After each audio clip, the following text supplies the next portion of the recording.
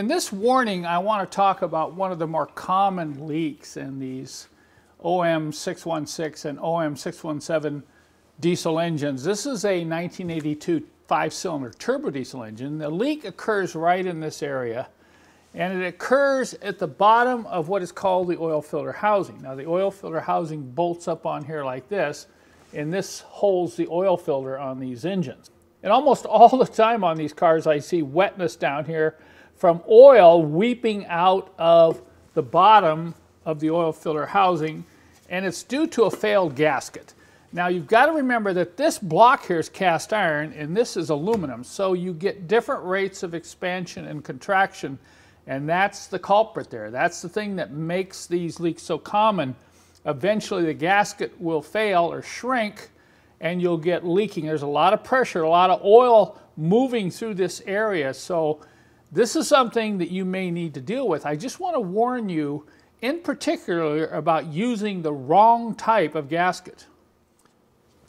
Okay, you can see here I'm holding two types of gaskets.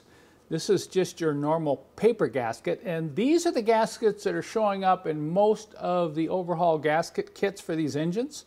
This here is an OE gasket. It's called a waffle gasket, and if you look at it closely, it's got all this little waffle pattern in it. It also has metal in between the two halves of the gasket material.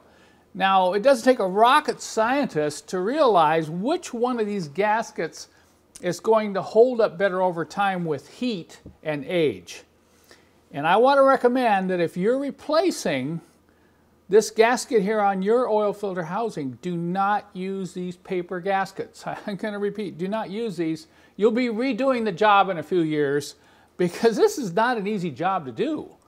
And you want to use the OE waffle gasket like the one you see here. We had to source a few hundred of these out of Europe to get the right ones. They're getting harder and harder to find. So we do carry these gaskets along with instructions on how to replace them.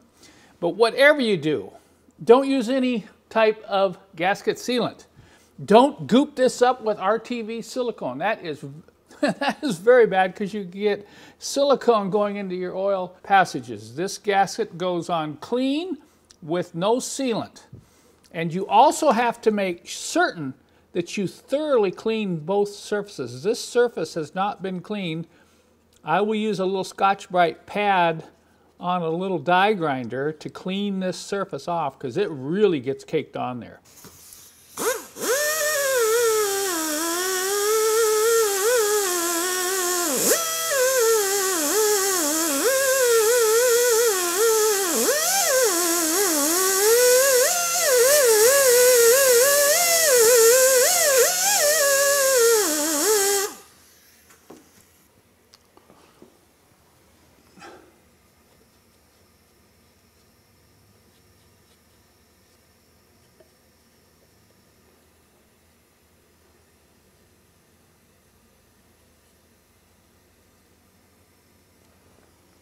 So this is just one of a number of diesel engine warnings I'll be posting, and be sure and just check out in the show more below, the description below this video, I'll put you a link to the playlist on all these. They'll be real short, but they're really important if you own or maintain one of these cars.